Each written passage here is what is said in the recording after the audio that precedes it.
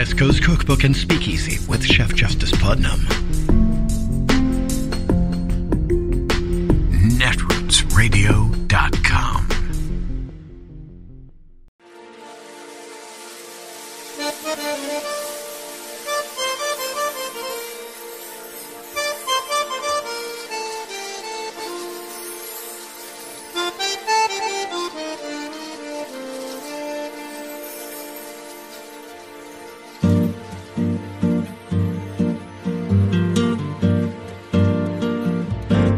Je voudrais du soleil vert, des dentelles et des théières, des photos de bord de mer, dans mon jardin d'hiver. Je voudrais de la lumière, comme en Nouvelle-Angleterre. Je veux changer d'atmosphère, dans mon jardin d'hiver. Ma fleur sous la pluie de novembre, tes mains qui courent, je n'en peux plus de t'attendre. Les années passent, qu'il est loin, là je tombe. Nul ne peut nous entendre. Je voudrais du Fred Astaire, revoir un latte. Thank you all for joining me. Eugene, I want to start with you. The New York Times writes, quote, "The fighting in Ukraine has disrupted global oil markets, sending gas prices and inflation in the United States soaring, and pushed aside longer-term issues that Biden had long hoped would become the centerpiece of his legacy." How is the White House working to balance the U.S. response to the war with Biden's domestic agenda here at home? Yeah, it's a struggle, right? Because they put together this coalition to help Ukraine. So they have to concentrate on that. The president has to continue to talk about that. The administration has to continue to work on that. But this is an administration that had high hopes for their domestic agenda, right? You talk about their Build Back Better agenda. I'm not sure what it's called anymore, but their social spending agenda, the kinds of things they wanted to do here. And so there is a little bit of they would say they're chewing gum and walking at the same time, but the focus on it is obviously personally or professionally frontwards. What people can see is Ukraine. And you have Americans hurting, and they know that. And so you're going to see, I'm told by a White House official today, as President Biden goes out more talking about this, that he is going to, show people in their eyes that he's competent and he has his hands at the wheel. He feels their pain. And more importantly, he's going to push for things to be passed that will help them, right? Because voters are at this point thinking, what have you done for me lately? It's great that you did the ARP and COVID funds. It's great that there was an infrastructure bill, but what are you going to do next? And that's what the administration has to focus on. But Mariana, let's talk about what used to be called Build Back Better for a second. I mean, what elements of Biden's Build Back Better agenda have the best shot at getting through the Senate this summer or fall?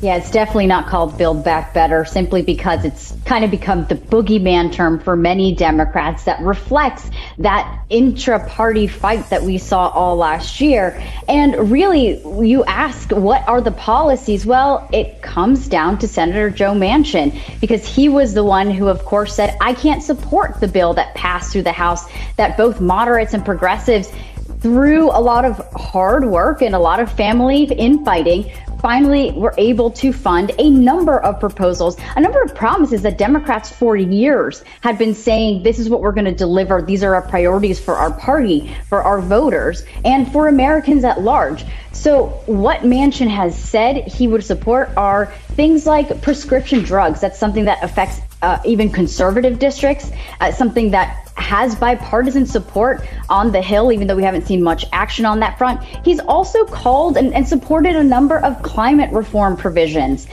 Something else is also tax breaks for a number of Americans, especially not the wealthy. He actually goes further than Senator Kyrsten Sinema on that front, because he actually wants to repeal the 2017 Trump tax cuts, while she has been a little bit more cautious on that front. So those are many things where Democrats can agree with, and they really much understand, doesn't matter if you're a moderate, if you're a progressive, that you have to get something done, and it's going to be much more narrow in scope. Well, let's drill down on one issue in particular. The White House keeps kicking student loan forgiveness down the road with the pause on payments set to expire just 2 months before the midterms. Where do things stand with canceling student loan debt, Mariana?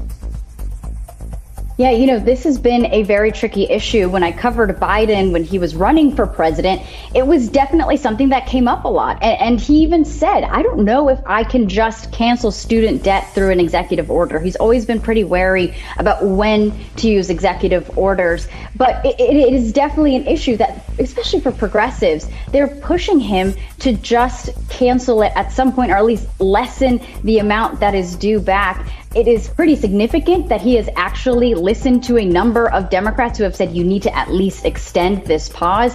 What he does after the midterms will be interesting. I'm sure it'll depend on the state of the economy as well. And Eugene, with Biden focused on Ukraine, the White House has deployed Vice President Harris to rural areas of the Deep South. Talk to us about that strategy and what message the Vice President is sending with these visits. Yeah, because it's about her focusing on all of the things that the administration has her doing, right? Going to Poland and Romania, making calls for the Supreme Court justice confirmation hearings. But at the same time, and this is coming from her, is what her aides tell me, is that she is constantly trying to find ways to make more Americans come to the table, right? And so instead of just going to Philly, which she also did, or going to Columbus, Ohio, she also has gone to Greenville, Mississippi. She has also gone to Sunset, Louisiana, which I bet a lot of viewers had never heard of, pushing some of the things that the administration has worked on, talking about rural broadband, talking about the lead in pipes around this country. And so what they are telling us, the strategy that has continued, it started in the White House, right? Like during COVID, when she would have people come to the office, these constituencies that folks hadn't really spoken to in a long time. And now she's able to take that voice to the people and do that. And I think one of the interesting things is, Cedric Richmond, a senior advisor to the president, he said, we know we're not going to win Louisiana or win Mississippi per se, but this is about letting more Americans know that, hey, you're a part of this conversation, and they want to diversify the folks that they're talking about and talking to over and over throughout her time as vice president. All right, Mariana, in about the minute and a half that we have left, a new Quinnipiac University poll found that just 1 in 4 Hispanic voters approves of the job that President Biden is doing. What could these numbers mean for Democrats in the 2022 midterms? Well, it can mean a lot in the midterms and also in the long run. Democrats, I should say, Hispanic voters have largely voted with Democrats, and it still is a reliable base for the party. But I know you have heard this. I have heard this for a while, too, from strategists who have been talking to Democrats for a long time about how to solidify the base. And it is just showing up where they are and talking about the issues that matter most to them. A lot of assumption is that immigration is the issue that matters to your community, to my community. It actually is just what everyone else is feeling, and that is the economy. So they're very much feeling the pinch in their own pockets, in their own homes, and like everyone else wants to know what Biden is doing. But Democrats, it has long been a criticism that they need to do a lot more, and Republicans have been making inroads, just showing up in certain parts of Florida and Texas, as I know and while they're not making significant gains yet, they're really looking at how they can win over Hispanic voters to solidify and be part of the Republican Party.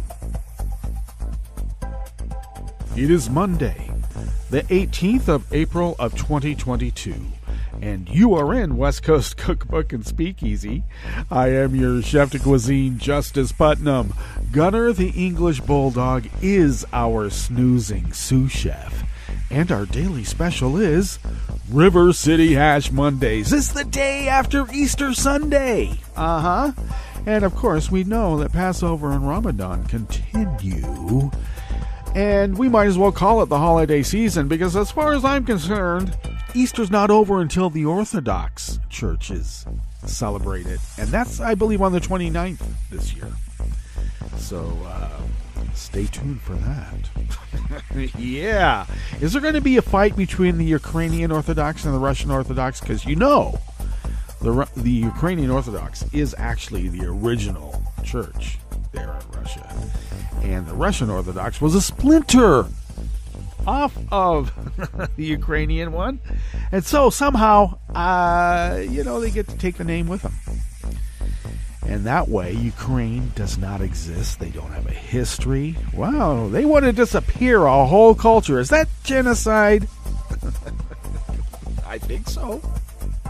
You just got to be careful about when you can legally apply it, apparently, huh? All right. Well, it looks like Vlad continues his belligerent stance to the world. And I don't know. What's happening in France right now is by turns scary and heartening. Tens of thousands of French citizens have taken to the streets in opposition to Marine Le Pen, who, by the way, just got charged by the EU representative of their legal wing for embezzlement. She got charged by the EU for embezzlement. Apparently, a lot of right-wing politicians and their staff utilize EU funds for nefarious reasons other than, if you want to say what they were actually contracted to have the money for. Could be nefarious on just that point. But no, we're talking about even more nefarious uses of monies from the EU. So they don't like that. The EU has a very strong anti-corruption investigative unit because their whole purpose of being is to stop the rampant corruption with people who, I guess, have little moral grounding. You know, it's always the ones that say they are the most Christians that tend to, shall we say, be tempted to do, gross wrongdoing at the expense of other people. Now, I know it's not just Christians, but hey, it's Easter. Might as well point a finger at ourselves, huh? Might as well. So, which brings me to another point. Does the modern day American Christian not believe in one God? Because apparently they think there's like all sorts of gods out there. Is this from bad translations from Greek and Aramaic into Latin and every other vernacular? I don't know. Could be. Well, we could discuss the metaphysical aspects of what it means to have all of these different religions, but since there's politics involved, we'll just continue on that. So, the Marine Le Pen charged with embezzlement just days before this runoff election against Macron. Tens of thousands have taken to the streets in opposition to her and the National Front in general. She has been making public proclamations that when she becomes the president or, the head of France, what position is she going for? And she will pretty much get she will pretty much get France out of NATO. Where have we heard that before? And she's good friends with Vladimir Putin, so it just stands to reason, Vlad's got something on her. And she's taking the money from Vlad. So we'll see. She said that she will enforce the headscarf ban on Muslim women. Well, that's giving a woman a choice. Jeez. I guess it's not. A vote for Marine Le Pen is a vote against women. And we're not talking just Muslim women because they will be forced to take the scarf off. Marine Le Pen is a right-wing white nationalist. And when it gets down to it, they also want to tell people who and when they can have sex. Yeah, you think it's just about abortion? Oh, no, it's about sex. Because these repressed assholes are just doing the most kinkiest BS you can think of, and they think that if they're doing it because they're such good people, and they're doing this depravity, think about all those lessers out there and the depraved behaviors they're doing. Yeah, well, let me tell you. Your depravity is pretty singular, okay? When they start talking about furries and then Don Jr. takes out an Easter video with armed bunnies, who is really a furry? I thought something was going on between he and you-know-who. Oh, God. Now, we had to experience her when Gavin was mayor. And she was so bad. Think about that. She was so bad that he had to get rid of her and go with the Scientology lady. Yeah, Siebel Scientology. Just saying. Just saying. It's got to be pretty bad. And it is. And it was. So, lap dances for, donor events. Well, I don't know. I can't imagine Jill Biden or anybody. Yeah, I just can't. I can't imagine it. First of all, doing it, and second of all, getting away with it. No, there would be a special prosecutor involved, and I think Darrell Issa would be leading the committee. Even if he's in the minority, it doesn't matter. They don't care. Without any evidence, yeah, this came across the transom too. Darrell Issa wants to open up a special prosecutor department to investigate Joe Biden. For what? Just do it. We gotta. We're running the Hillary playbook. 2016 all over again, but his kids' emails on the laptop. You put the emails there, mofo. Even the blind computer shop owner who somehow has resurfaced. And I still don't know if you're blind. There's more to the story than we know. But nonetheless, yeah, he was complaining that they were trying to put stuff on the computer. And when I mean they, I mean you know who. So he was concerned about the integrity of what was going on. I still don't understand how the guy came into possession of Hunter's laptop from, Malibu? All the way out there in Timbuktu on the East Coast? In some rural area? Come on. Sounds like something Roger Stone would do. Because it's so preposterous, it's like poking us in the eye, and then they laugh. Here, we're going to concoct a story and poke you in the eye, and then we're going to laugh, and you have to live with it. And we do. God. I don't know. Also, I am tired of letting the repug fifth columnists, who are also elected, so they're insurgents, let's be clear, determining what the frame is. We can't call Joe's economic package Build Back Better anymore because that's supposed to cause people to be triggered.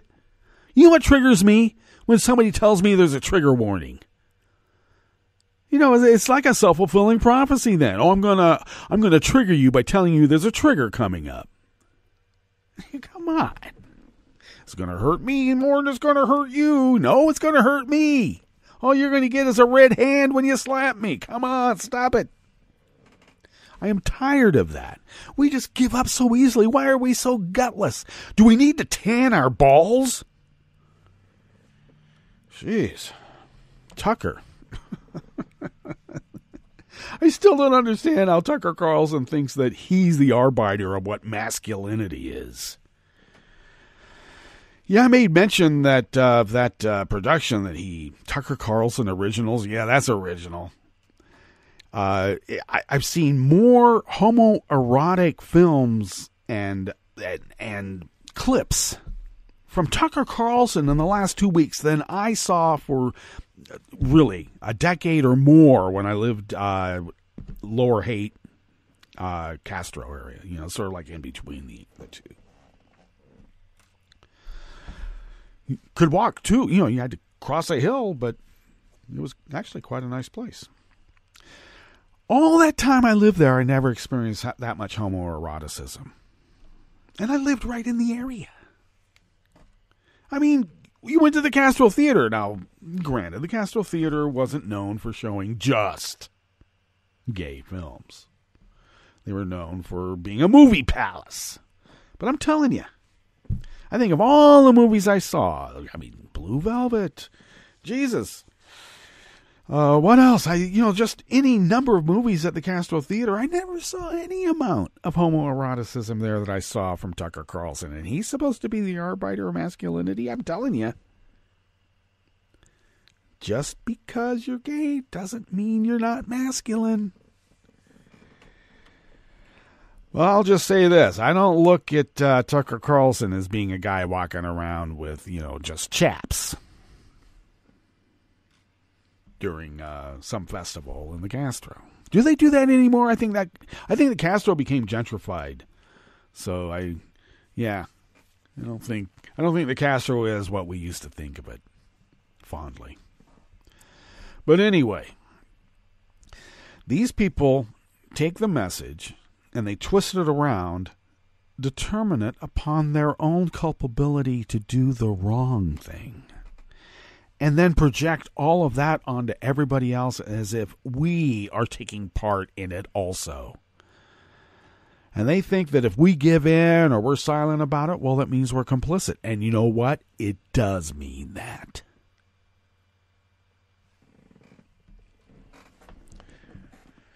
Why do we give it up so easily?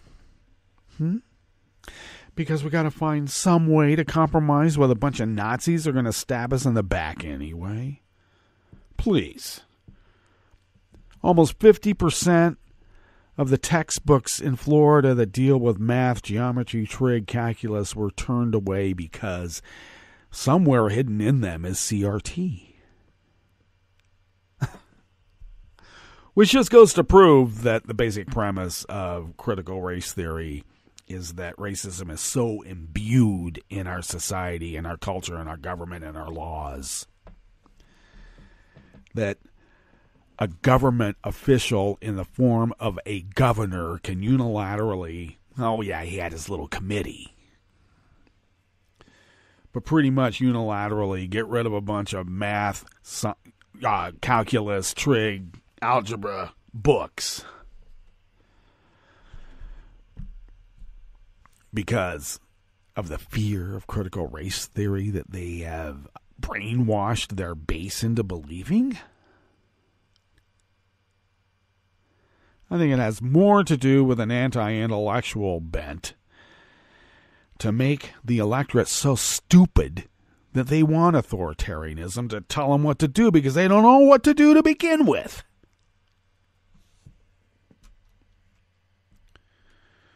It used to be against the law to teach a slave to read. Why was that? Because you don't want someone that you're taking advantage of to know of their condition. And that's what an education does. It makes you aware of your condition. All right. Don't talk to me about originalism anymore, you Nazis. I'm serious. You take our laws and you twist them around and use it against us. And they have dark money groups going after every Biden nominee. And that doesn't register a blip in the media. Mike Lee, exposed as being so intimately involved in the overthrow of our government. His name was not mentioned once on the Sunday shows. Not once. How many times do we hear Hunter's name, though? And when they say Hunter, we don't even hear it anymore. It's so stupid. It's preposterous on the surface. You already have the kids of a particular authoritarian figure with fake orange skin. And a really bad do also. Who already have been sanctioned legally that they can't run a charity anywhere in the United States because they're crooked. And Daryl Issa wants to open up a special prosecutor office to investigate Joe Biden. For what? Nothing. Because they are so deep into the destruction of these United States. They are fifth columnists and worse. They are colluding with a hostile foreign government to bring the United States of America to its knees. 163 Republicans voted against aid to Ukraine.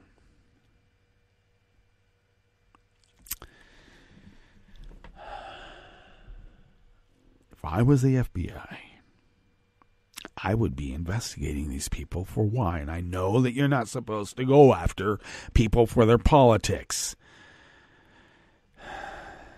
But when a hostile foreign power has declared war against us, and we have 163 possible elected members of our government on the far right who seem to have no problem with Vlad, who have actually been contacted by a Russian official who we have an arrest warrant out for, given money, influencing the politics of the United States. Fifth columnist? Do people even remember what that is anymore? Is it the pejorative that we wish, or I wish it was? There's another term, and that's called traitor. But apparently we can't call him traitor because we can't call someone a traitor when a hostile foreign power has declared war against us. Only when we reciprocate and declare war against them, we'll call it a police action. So anything that anybody does doesn't apply in terms of treason, apparently. Oh my, look at the time. It's Monday after a holiday weekend, and I'm just. You know what I'm just. All right, let's get into the curated part of the show. I've delayed it far enough, and it's actually we took some time over this holiday weekend to put a show together for you. So what is in the curated part of the show? Of course, at the top, the war in Ukraine looms over Biden's agenda. And is it our problem with messaging? Or is it how the message is delivered from the media? Yeah. That's something we got to think about. They're whining that maybe Jen Psaki might have a position in the media to actually say what needs to be said. No wonder they don't want her on. All right, on the rest of the menu here in the Bistro Cafe of West Coast Cookbook and Speakeasy, some state lawmakers are calling it quits because they can't afford to serve.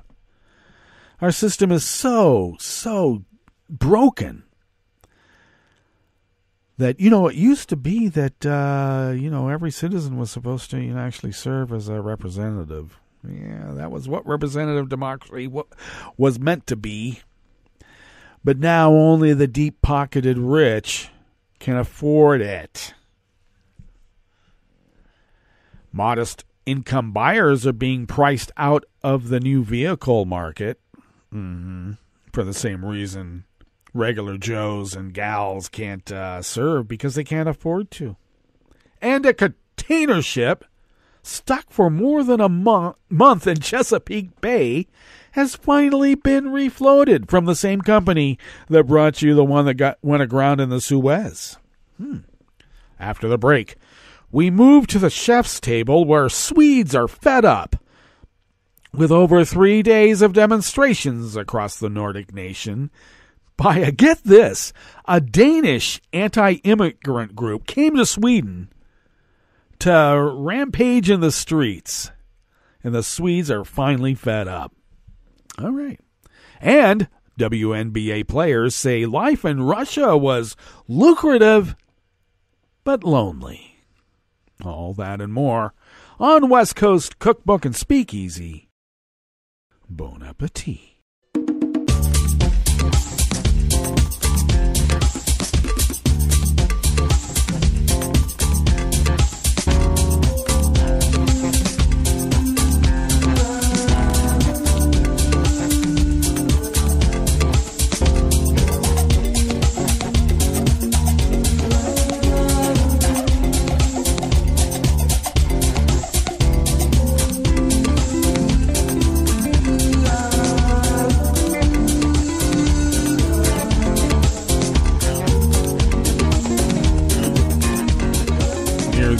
Of our homepage at netrootsradio.com. To the right of the page is the chat room link, and the chat room is monitored by Kelly Lincoln. Thank you, Kelly. Across from that chat room link near the bottom of our homepage at netrootsradio.com is the link to our Patreon page. And become a recurring Patreon of Netroots Radio. Please! We need the money because we pay our bills. Thank you for your generosity. And I just got to reiterate, we need the money. If you would like to follow Netroots Radio on Twitter, you can do so at Netroots Radio. Tom takes care of that. Thank you, Tom. Follow me on Twitter at Justice Putnam. I post the show notes and links diary, of course, on Daily Co's about 10 minutes before showtime. Get that linked up on Twitter and the other social media platforms, and you know who they are. Follow the show on Twitter at Cookbook West and pick up podcasts by way of Spreaker, Stitcher, TuneIn, iHeart, YouTube, iTunes, really wherever podcasts can be found. And of course, just as a reminder, the deep archive of all the Netroots Radio library can be found at the Internet Archive at archive.org. Netroots Radio. Yeah, we're right there.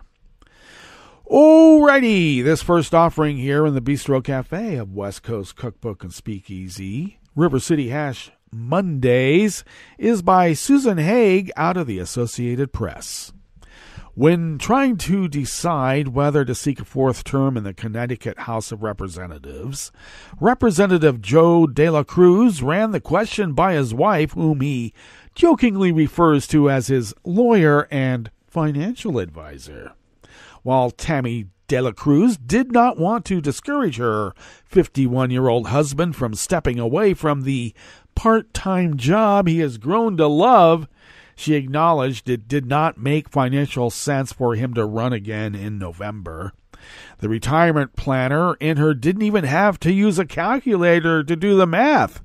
Joe De La Cruz, a Democrat, told fellow House members when he announced in February that he's not seeking re-election.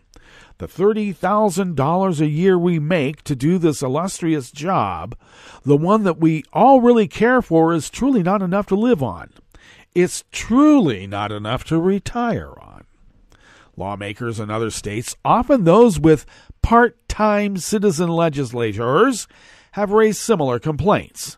In Oregon, where the base pay is about $33,000 a year, 3 female state representatives announced in March they are not seeking re-election because they cannot afford to support their families on a part-time salary for what's really full-time work. They call the situation unsustainable in a joint resignation letter. Connecticut legislators have not seen an increase in their $28,000 base pay in 21 years, while it varies by state to state as to how legislative salaries are adjusted. Bills increasing legislator pay were proposed in several states this year, including Connecticut, Georgia, Oregon, and New Mexico, which is the nation's only unsalaried legislature. So far, the bills have faltered as some lawmakers fear rankling voters by approving their own pay raises. It's also not clear whether higher salaries ultimately led to more diversified legislators, something proponents of pay raises say is at risk. A 2016 study published in the American Political Science Review determined there was surprisingly little empirical evidence that raising politicians' salaries would encourage more working class people to run for political office. They found that higher salaries don't seem to make political office more attractive to workers. They seem to make it more attractive to professionals who already earn high salaries, so they can get some more. Arturo Vargas, CEO of the National Association of Latino elected and appointed officials, said he believes that low pay, coupled with threats and picketing some lawmakers and their families have received over issues like COVID-19 rules, will discourage people of modest means from running, and that often means people of color.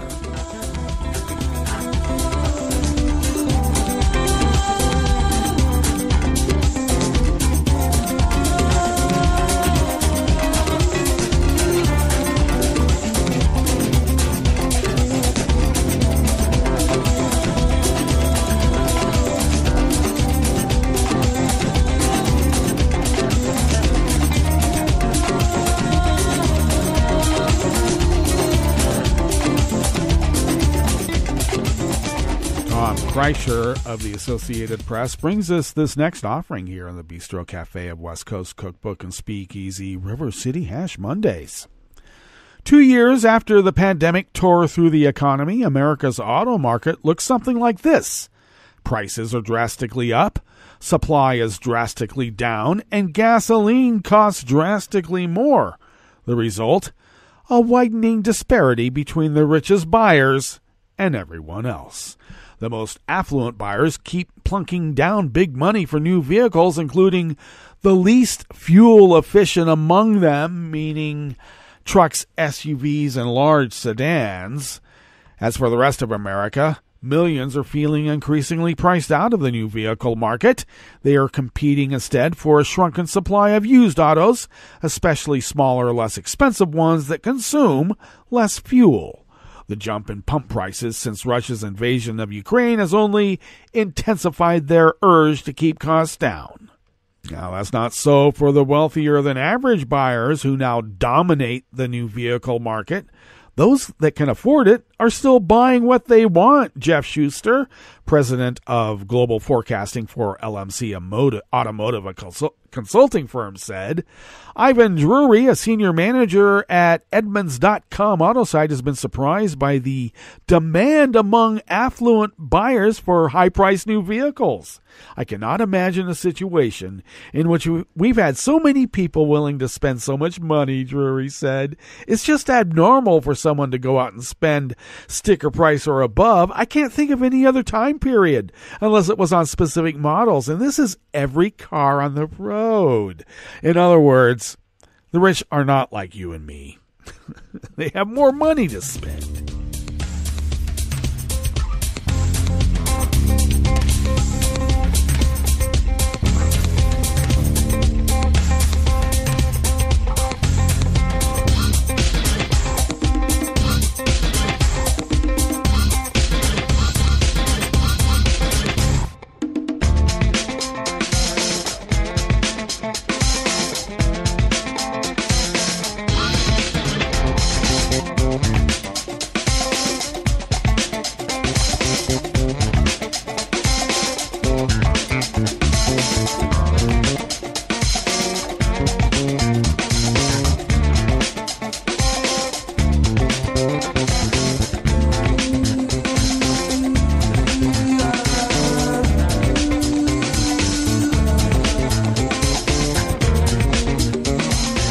Associated Press staff bring us this final offering here on the Bistro Cafe part of West Coast Cookbook and Speakeasy.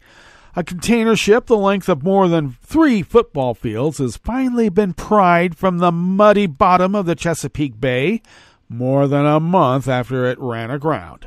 After 2 unsuccessful attempts to dislodge it and the subsequent removal of roughly 500 of the 5,000 containers it was carrying, the Ever Forward was refloated just before 7 a.m. Sunday local time by 2 barges and 5 tugboats.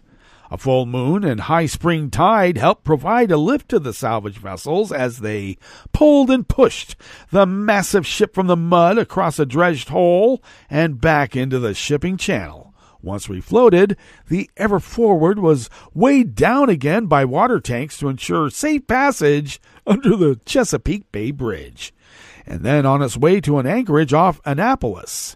Marine inspectors will examine the ship's hull before the Coast Guard allows it to return to the port of Baltimore to retrieve the offloaded containers. The cargo ship, operated by Taiwan-based Evergreen Marine Corp., was traveling from Baltimore to Norfolk on March 19th when it ran aground just north of the Chesapeake Bay. Officials said the grounding did not result in reports of injuries, damage, or pollution, and the Coast Guard has not said what caused the Ever Forward to run aground. The ship became stuck outside the shipping channel and did not block marine navigation, unlike last year's high-profile grounding in the Suez Canal of its sister vessel, the Ever Given. That incident disrupted ship traffic and the global supply chain for days. Oh, so that's where Abbott got the idea. All right, let's get to our break, and when we get back from that break, we will go through weather from around the world, and we will finish up with the stories that we've curated for you today. You're listening to West Coast Cookbook and Speakeasy, and we will be right back. You are listening to netrootsradio.com. Please hang up and try again.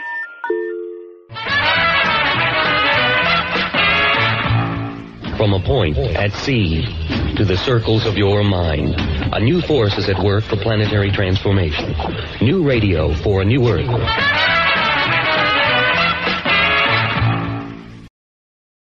This is Take Two Movie Review. I'm Mike Friend. This week, get your multiverse here. A recent trend in current cinema, first picked up in a big way by Marvel, has been a concept proposed by actual physicists, notably J.W. Dunn, that multiple universes may exist, branching off at decision points. While only a theory, one can barely imagine a more enticing idea for a movie maker. In the new and Everything Everywhere All at Once, we get a modern, if mundane, story about a Chinese immigrant family who own, what else but a laundromat, one that happens to be being audited by the IRS. However, the story is told in about as unconventional way as possible. To wit, when Evelyn Wang, Michelle Yeoh's character, her husband Waymond, and her father, the veteran James Hong, visit the IRS, Evelyn and her husband begin being contacted by their counterparts from other universes where our characters are differently situated. Evelyn's daughter, Joy, in the Alpha universe, is the evil Jobu Tupaki, with whom IRS agent Deandra, a hilariously made-up Jamie Lee Curtis, is in league. Alpha Waymond informs Evelyn that, as the greatest failure of all the Evelyns, she's seen as the greatest hope to defeat Jobu Tupaki, who wants to destroy all the multiverses with a black hole in the shape of a bagel.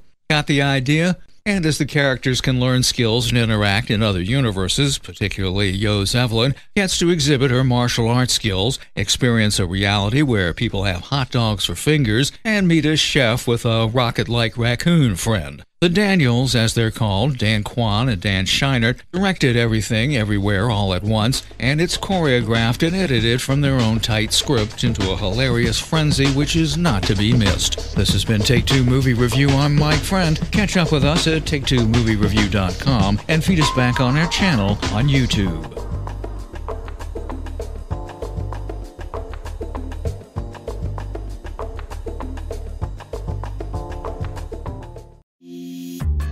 This program is presented by the Centers for Disease Control and Prevention. Heart disease and stroke can be catastrophic. They're leading causes of death, disability, and healthcare spending in the U.S., yet they're largely preventable. Alarmingly, heart disease and stroke are taking a toll on middle-aged adults 35 to 64, with over 800,000 deaths and hospitalizations in 2016. Million Hearts is a national initiative focused on preventing 1 million heart attacks, strokes, and other cardiovascular events by 2022. Coordinated actions by Million Hearts partners in communities, healthcare, and public health will keep people healthy, optimize care, and improve outcomes in populations at risk. Everyone has a part to play. Focus on the ABCs of heart health. A. Aspirin use when appropriate. B. Blood pressure control. C. Cholesterol management. And S. Smoking cessation. To learn more, visit cdc.gov/vital signs. For the most accurate health information, visit cdc.gov or call 1-800-CDC-INFO. Hi, I'm Tom Hartman, and since you're listening to netrootsradio.com, show your progressive side and go to the donate button on the bottom of the homepage. It's progressives like you who power Netroots Radio and keep the progressive message beaming everywhere 24 hours a day. Just go to our donate button at the bottom of netrootsradio.com. Thank you for keeping progressive radio at full power.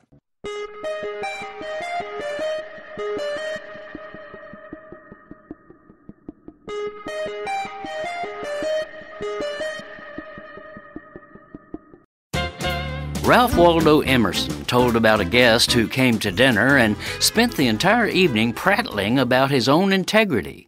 The louder he talked of his honor, Emerson wrote, the faster we counted our spoons.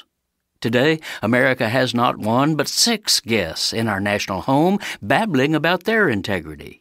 They are the 6 extremist Republican judges who now control our Supreme Court, and it's a bit unsettling to hear them go on and on, almost frantically pleading with us to believe in their judicial impartiality.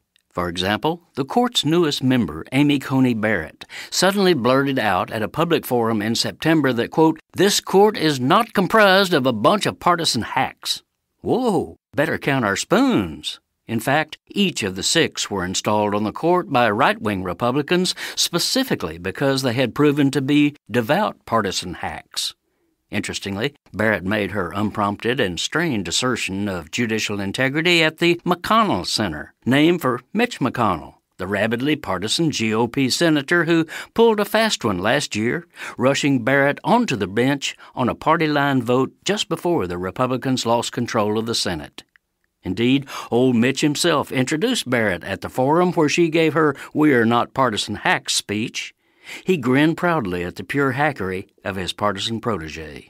This is Jim Hightower saying another hardcore partisan on the court, Sam Alito, whined in October that critics accused the court's GOP majority of being, quote, "a dangerous cabal that resorts to sneaky and improper methods to get its way." Well, golly, Sam, yes, we do think that. Because again and again, you partisans sneak up on the Constitution and we the people to twist the law to fit your political bias and personal whims. If you don't want to be considered political hacks, stop being political hacks. The right to reproductive choice is in grave danger. I'm Bill Newman, and this is the Civil Liberties Minute. A half-century ago, in Roe v. Wade, a decision affirmed many times since, the Supreme Court made clear that women have a fundamental constitutional right, a liberty interest, in making the highly personal decision whether or not to terminate a pregnancy. But now, the Supreme Court, based not on any change in law or any change in relevant facts, appears poised to turn back the clock to a time when politicians and state governments ruled over women, their bodies, and choice. In anticipation of the Supreme Court's decision this term that would gut or reverse Roe, in the case now pending, many state legislatures have passed laws to prohibit abortions, some after 15 weeks, some after 6, and many to prohibit abortion in those states altogether. With no exception for rape, really none, and no exception for incest, really none. The underlying premise is the government knows best. The government should control women in their bodies, and the government's power to decide should be absolute. The upcoming Supreme Court decision could well prove to be a watershed moment in our history, ushering in a period when the federal courts no longer will hold themselves out as a defender of individual rights, but rather as the protector of governmental power. These are, to say the least, scary times. The Civil Liberties Minute is made possible by the ACLU, because freedom can't protect itself. I'm Rick Smith, and this is Labor History in 2.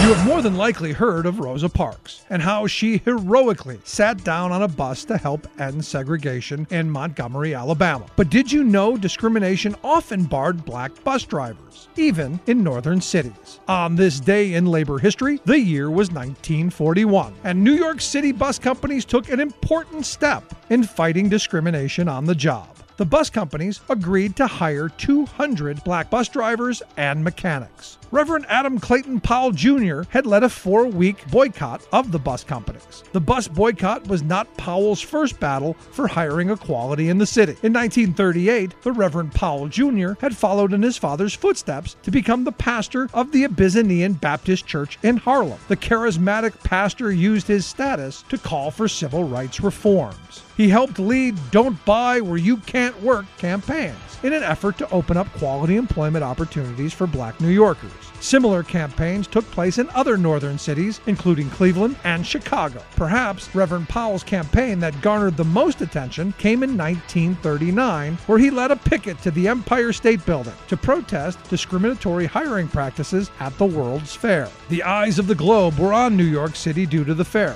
and the Reverend understood it was an excellent opportunity to publicly make the case to end employment discrimination. His strategy was successful. The number of black employees for the fair more than tripled. 2 years later, the bus boycott was another part of the long campaign to end hiring discrimination. In 1944, Powell was elected the first black congressman from New York. Today, a statue of Reverend Adam Clayton Powell Jr. stands in Harlem. Labor History in 2 brought to you by the Illinois Labor History Society and The Rick Smith Show. For more information, go to laborhistoryin2.com, like us on Facebook, and follow us on the Twitters at Labor History in 2.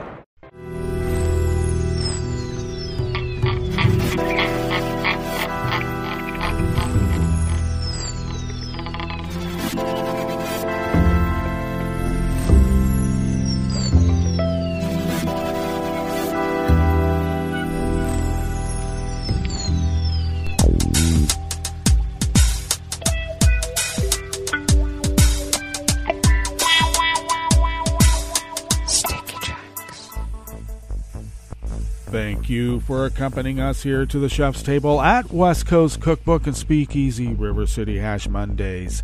We always begin weather from around the world along the banks of the Rogue River and the Rogue River Valley of Southern Oregon on the west coast of the continental United States of America, where it is currently 38 degrees Fahrenheit, expecting a high in the mid-50s or possibly a little less.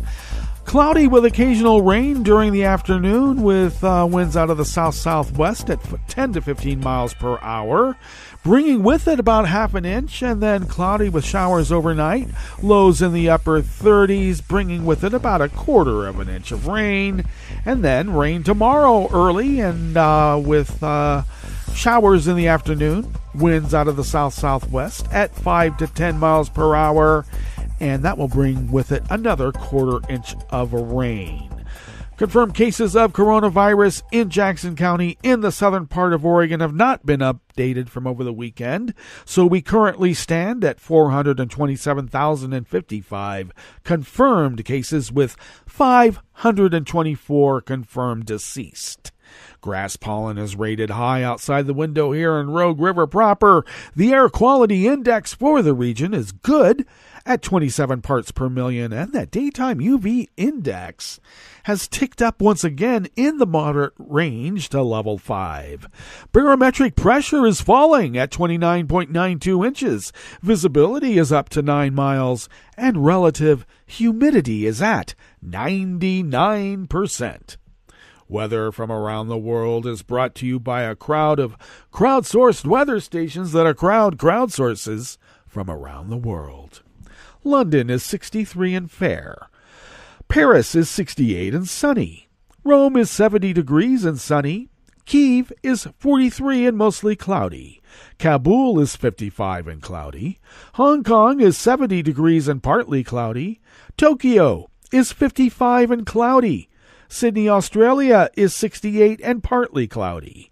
San Francisco, California is 48 degrees and sunny. And New York, New York is 50 degrees Fahrenheit and fair. And that is weather from around the world, brought to you by a crowd of crowdsourced weather stations that a crowd crowdsources from around the world.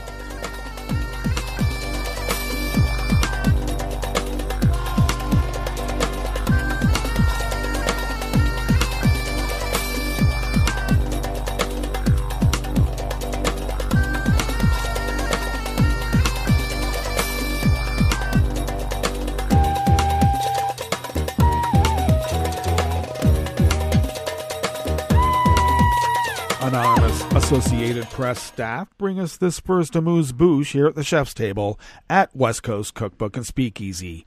Swedish police say they fired warning shots during a riot in an eastern city to disperse protesters angry about demonstrations over the past several days by a Danish anti-Islam group in Sweden.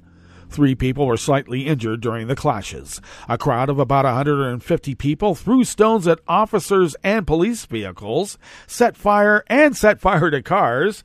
Police said they responded by firing warning shots, and 3 people, quote, seemed to have been hit by ricochets, end quote, and were hospitalized in Norrköping, which has around 130,000 residents and is about 100 miles southwest of Stockholm. A photographer for Swedish news agency TT at the scene reported that several riot police officers were seen carrying a wounded man to an ambulance. The riot broke out following Danish far-right politician Rasmus Paludan's meetings and planned Quran burnings in various Swedish cities and towns since Thursday. Paludan and his Stram Kurs party had planned a demonstration in Norrköping on Sunday yesterday, but he never showed up in the city. Unrest was also reported in the nearby city of Linköping.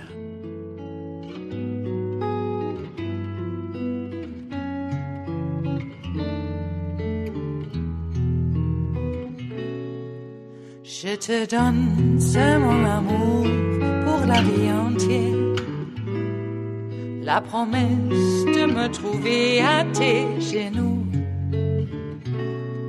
Aussitôt que tu m'appelles, rester toujours fidèle, c'est tout, c'est tout. Je te donne tous mes printemps, mes étés de mer, mes automnes quand les feuilles tombent partout. Si ce n'est pas une bonne affaire, je te donne tous mes hivers. Doug Feinberg of the Associated Press brings us this final amuse-bouche here at the chef's table at West Coast Cookbook and Speakeasy.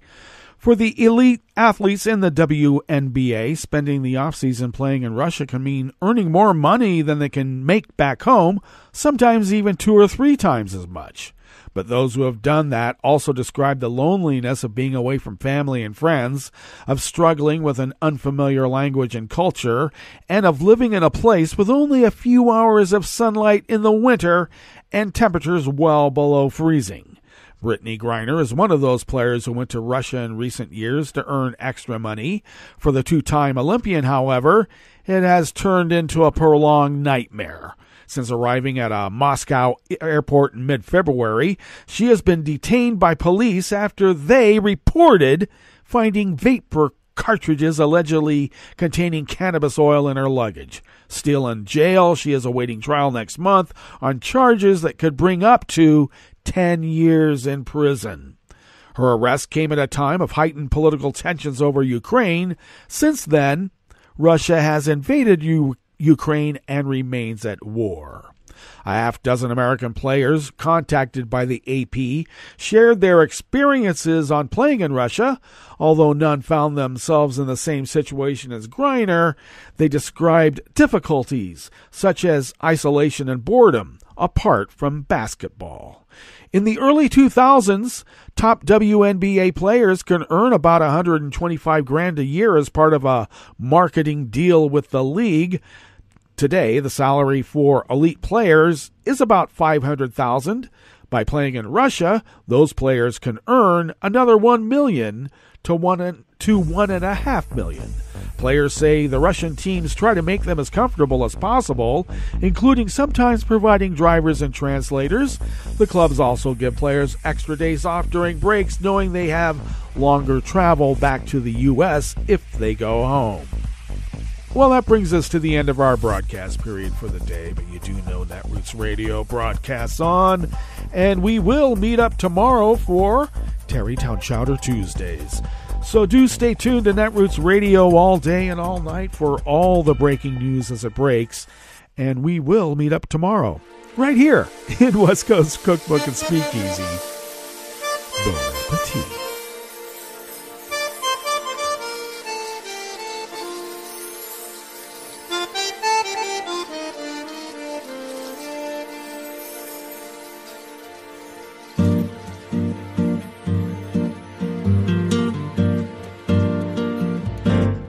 Je voudrais du soleil vert, des dentelles et des théères, des photos de bord de mer, dans mon jardin d'hiver. Je voudrais de la lumière, comme en Nouvelle-Angleterre.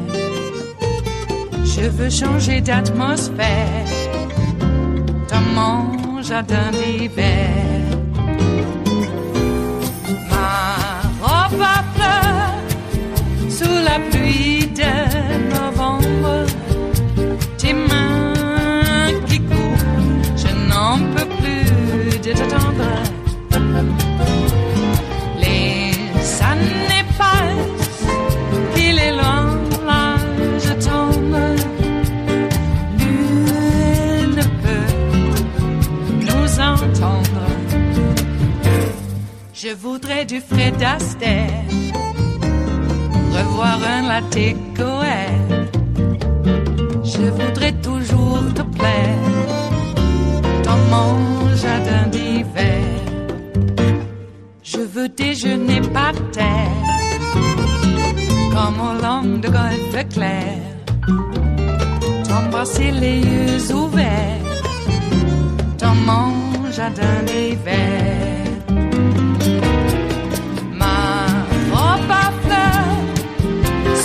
Pluie de novembre, tes mains qui courent, je n'en peux plus de t'attendre. Les années passent, il est loin, là je tombe. Nul ne peut nous entendre. Ba-da-da-dum-di-da-dum. Ba-da-da-dum-di-da-dum. Ba-da-da-dum-di-da-dum. Dans mon jardin d'hiver. Ba-da-da-dum-di-da-dum. Ba-da-da-dum-di-da-dum. Ba-da-da-dum-di-da-dum. Dans mon jardin d'hiver. Dans mon jardin d'hiver. Dans mon jardin d'hiver.